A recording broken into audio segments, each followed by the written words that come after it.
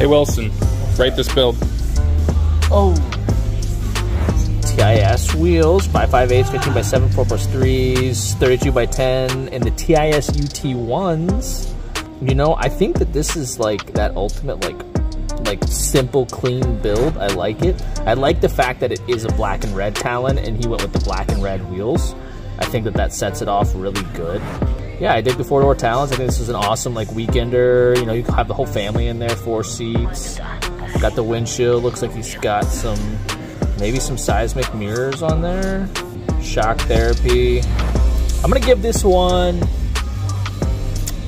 7.3.